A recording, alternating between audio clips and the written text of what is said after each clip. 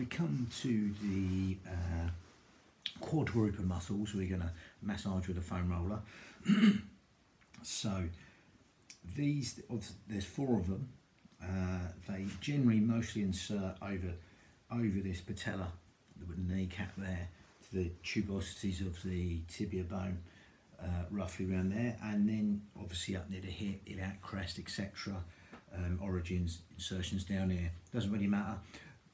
They basically a very basic group of muscles. These 4, they all do that basically. Extend the knee at the hip. So yeah, they extend the knee at the hip like a leg extension. Pretty much all their muscles are involved. They do that one motion, apart from one, which is like the middle one, rectus femoris, which will actually lift. It'll actually flex at the hip and do that. It's like a snap kick. So that's all rectus femoris. So they all extend, and there's one that does 2, rectus femoris, which basically flexes the hip and extends the knee there. Okay, so we're going to go into these muscles. A few ways you can do them, good ones to do, and yeah. So we're going to go straight in. So basically, I'll go through the safety things first. So obviously, any back problems, it really hurts, don't even go there. But I'm going to do it in small motions. So sometimes we can split these muscles up in 3 bits, doing it small motions. I think that's more control, or 2 motions, rather than just one all the way through. You might be able to go all the way through, but I find you get a bit more specific focus on the muscle. You can tune into it, and just with little emotions, you can get in there. So again, you might do lower.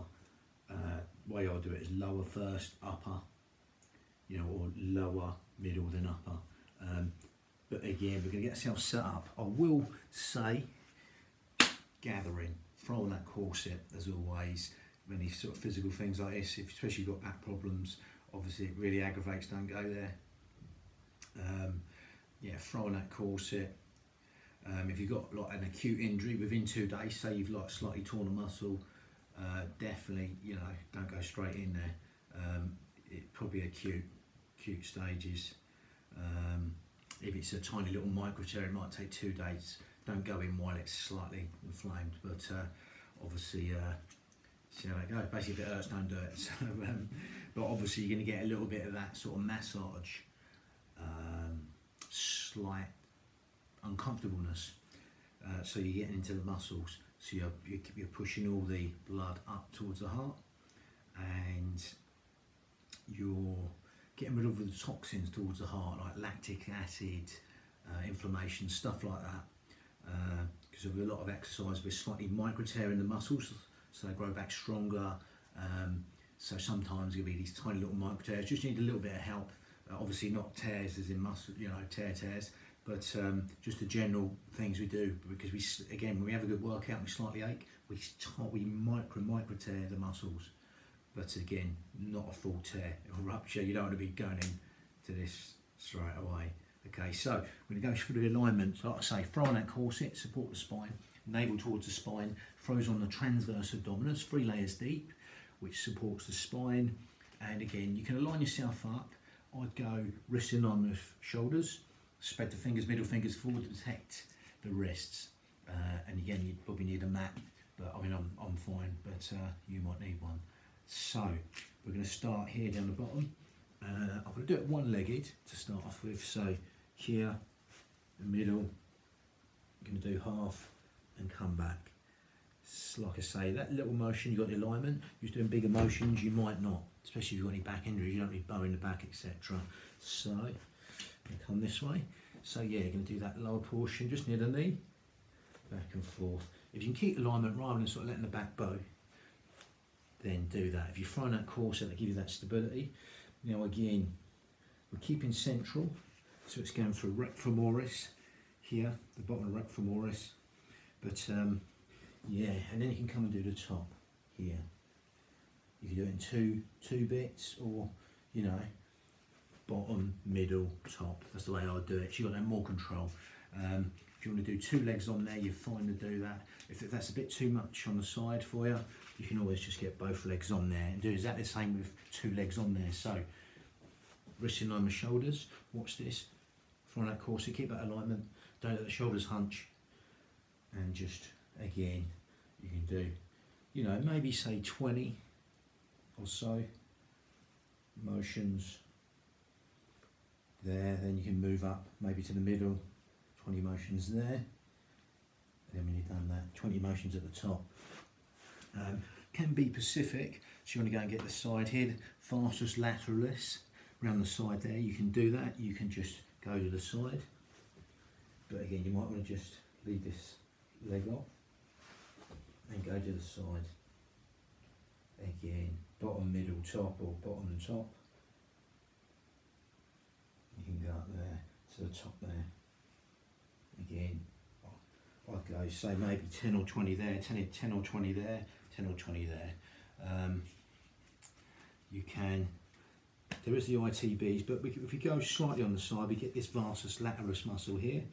If you go to the centre, it's more the rectus femoris muscle, or varus in. If you want to go to this side, you've got varus intermedius, and also here varus medius, varus intermedius. So basically, you can just go this way and just, you know, get that one leg off there. You could do it 2 legs on, but I'll just keep it easy. Gather in, keep that stability on that corset. It's a little bit of a core exercise as well.